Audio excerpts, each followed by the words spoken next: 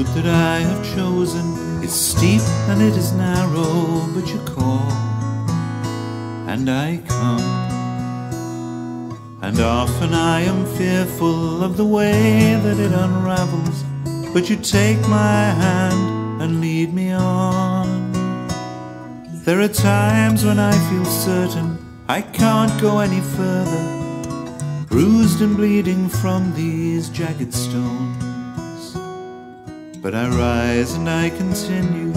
In my heart I know I never take a single step alone.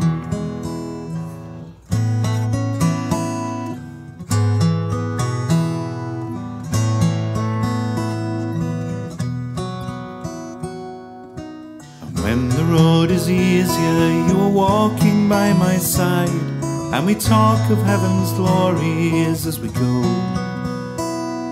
Your arm around my shoulder, like a tender loving brother, and I thank you for the wonders that you show.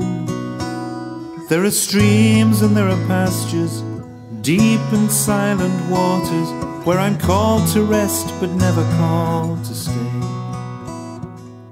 There are journeys to discover, places still unseen, mountain tops to take my breath away.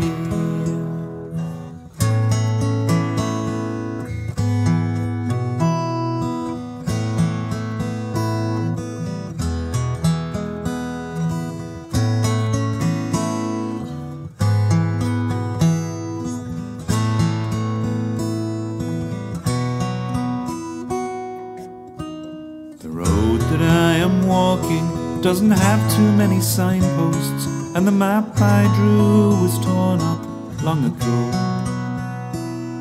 Your call is just to trust you, and to put my hand in yours, and to follow you to where we have to go.